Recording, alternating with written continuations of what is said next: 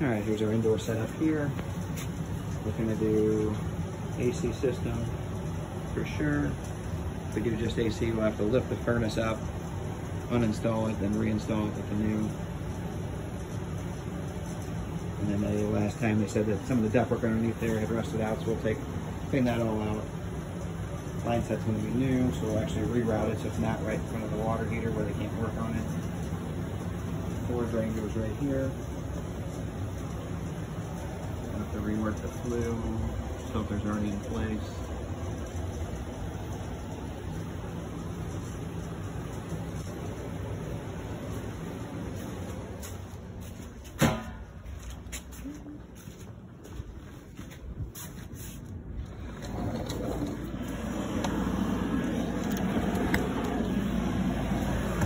Here's our unit outside.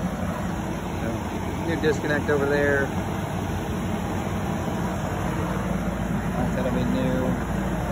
The DC in the same location. When you get back here, you got gate over here to get back here.